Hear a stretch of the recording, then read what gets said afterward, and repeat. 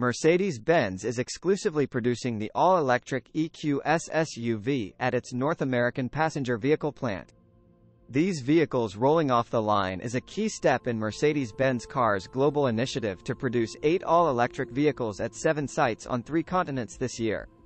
The full-size EQS SUV is integrated in series production at the Mercedes-Benz Tuscaloosa plant in Alabama. The new battery factory, which opened in Bibb County in March, produces the battery systems for the EQS SUV on an approximately 300-meter or 985 feet long production line with more than 70 workstations.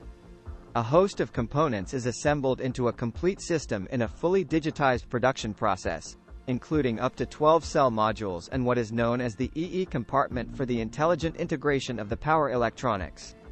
With the luxury EQS sedan and the sporty executive EQE sedan, Mercedes-Benz has entered a new, all-electric era in the upper market segments. The EQS SUV is the third model series with this architecture developed for electric vehicles. The SUV offers plenty of space, comfort and connectivity for up to 7 passengers in its avant-garde, luxurious interior.